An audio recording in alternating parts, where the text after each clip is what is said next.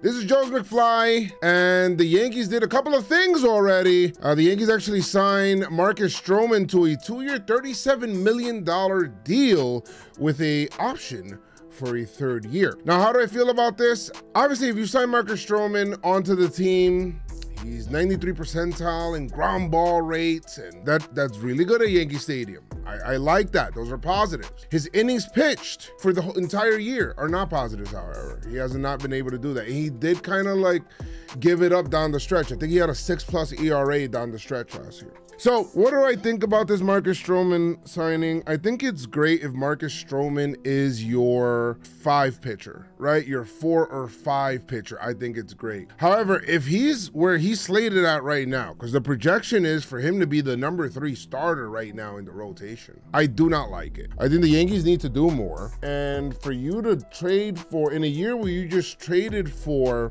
Juan Soto, an all-in kind of move, and this is your starting rotation, you need to do better. That's just what it is. Need to do better. If you have Stroman there, fine. I get it. But Nestor has injury scares that they just do. Also, what's going to happen with Rodon? You know, he's had his injury history, which the Yankees signed him to anyway, but he has his injury stuff, and he wasn't that effective last year. Garrett Cole is there for sure, and that's the safety net. But, you know, it's pitching, and then anything can happen. I'm afraid that if something happens at the top of the rotation, that now Marcus Stroman is forced to be a top of the rotation type starter, which he's not. I don't like that at all. I think it doesn't provide any. Granted, the Yankees traded away a lot of their depth to be able to acquire a guy like Juan Soto, so you do that every single time of the week. But the way that they've been going about the rest of the offseason has been a little laissez-faire. Now, I know that they try to go ahead and get Yamamoto, and it did not work out. I get that. Did not work out. And hopefully, you know, he pitches well where he decided to go. But I'm thinking about it right now, man. There's a 2-time Cy Young Award winner out there, and Blake Snell. A guy who's got personality, a guy who knows how to pitch. Granted, his issue was, I guess, walks and getting into long counts, which led into shorter outings for him. But he's a guy that knows how to win. Last year, he went 14-9 with a 2.25 ERA in 180 innings. Obviously, the Yankees are interested in this guy, and they're interested in him to the point that they felt that he was good enough for them to offer a contract to. Now, apparently, there's rumored contracts out there. They did offer him a contract that was confirmed by John Heyman as well as other sources, but it does look like Blake Snell ended up declining it. I think they were offering something in the neighborhood of 5 years at $30 million per, and he wanted more. You know, he wanted more, and the Yankees weren't willing to budge. And now, I spoke to Jimmy, John Boy, and he was actually saying he had a theory where it's like, oh, the Yankees leaked the whole Blake Snell thing just to then sign Stroman and say his prices were too high for Snell. Now, Snell and Stroman are not in the same stratosphere, the same amount of pitcher. I just don't think so. I think the Yankees still need to get better. I don't know if it's via trade or if they're going to go ahead and sign Blake Snell. So I think these are the options. These are the options that we're going to talk about real quick before I get into the other news for the Yanks. The options for the Yanks are these. You must get another starting pitcher other than Stroman. But knowing the Yanks, they probably feel like, yeah, this is it, man. We made our deal, dog. Yeah, this is our deal, dog. I do think that they need to acquire somebody. If you can acquire a Bieber via trade, which I think he's available, in all honesty. If you can acquire Dylan Cease from the White Sox, which would cost a pretty penny in way of prospects. If you can acquire some of the other pitchers are out there, whether, I don't know if Luzardo moves the needle for you, or, you know, some of these other pitchers that you can acquire via trade, or you just sign Blake Snell. I just don't know. I just don't know what to go with at this point in time. If I had to rank the 5 pitchers now that I think that the Yankees should go out and get, these are the 5 that I think. Number 5 is Luzardo. We spoke about him earlier, but Luzardo is definitely the guy at number 5. Number 4, it'll be Monty. He's a guy that you know that could be able to pitch in New York, but at this point, he's not like a top of the rotation kind of starter. And the money that he's going to command, is that going to hold you back from acquiring better starting pitching later on?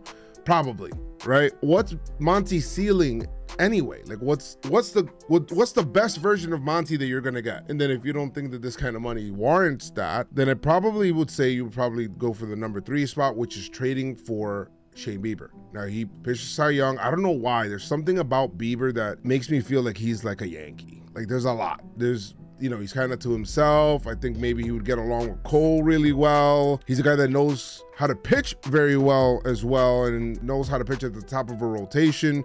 I like Bieber. I like Bieber a lot. So that is my 3rd guy. At number 2 would be Blake Snell. You got Blake Snell, 2-time Cy Young Award winner. While I was worried about the walks and the control and things like that, I think that if you couple him with Matt Blake, I think there could be something special there. Also, he has some personality. He's Judge's friend, and left-handed pitchers at Yankee Stadium I always favor. At number 1 would be the Yankees acquiring Corbin Burns. If you're able to do that from the Brewers, you can get the Cy Young Award winner and try to bring him on to couple him 1-2 with Garrett Cole. And those are my 5. That's who I think that the Yankees should probably try to target. Now, would the Yankees have the necessary prospects that these teams would like? I don't know. They've already dealt a lot just to get Soto. And those are my thoughts on that. Now, Soto, because we just talked about Soto, Yankees agreed to arbitration with Soto at $31 million, a record. He beat Shohei Ohtani, which his record was set at $30 million. You know, that's good. I'm glad anytime that you can avoid arbitration, that is a good thing. Okay, that is a great thing whenever you can avoid arbitration. Verdugo, Yankees were able to reach an arbitration number with him. He's at $8.7 million. Gleyber Torres at $14.2 million. Clay Holmes is at $6 million. Nestor Cortez, $3.95 million. Jonathan Loaiza at $2.5 million. Trevino at $2.73 million. Trent Grisham, $5.5. Clark Schmidt, about $2 million, and Victor Gonzalez, $860K. There was a report from Mike Rodriguez that says that with a source that's familiar to the situation, this is talking about Blake Snell, that the Yankee offer was $30 million a year, 5-year deal at $150 total money, but Snell rejected it because he wanted more money or wanted 1 more year. And the Yankees apparently said no to 1 more year and decided to sign Stroman. I said it earlier, Luke Weaver signed with the Yanks at $2 million, pending physical. He could be with incentives and things like that. He can max out at $8.25 million. Guys, I honestly don't know. I don't know how this is the Yankees' big free agent signing at pitcher. If it is, we're living. Okay? If it is, we're living. If Stroman is the big rotation get for this team, okay, then we're living. Because what are we doing? This is like the only money the Yankees spent so far this year. Stroman. I'm gonna be honest with you. Like, I know some people are like, yeah, man, you like the deal. It's a good deal. It's a good deal. I'm like, dude, do you like understand? Like, the Yankees are kind of in trouble pitching wise next year, man. If one person gets hurt, like, what else are you gonna do? What else are you gonna do? Who else are you gonna have there? If one person, which is inevitable, one person gets hurt, then what? Then what? Who's pitching after that? Will Warren, I don't know if Will Warren's ready yet. Luis Hill's coming off of an injury, Tommy John surgery. Come on now. Yankees better not be done, man. Yankees better not be done. That's all I have to say. Yankees better not be done.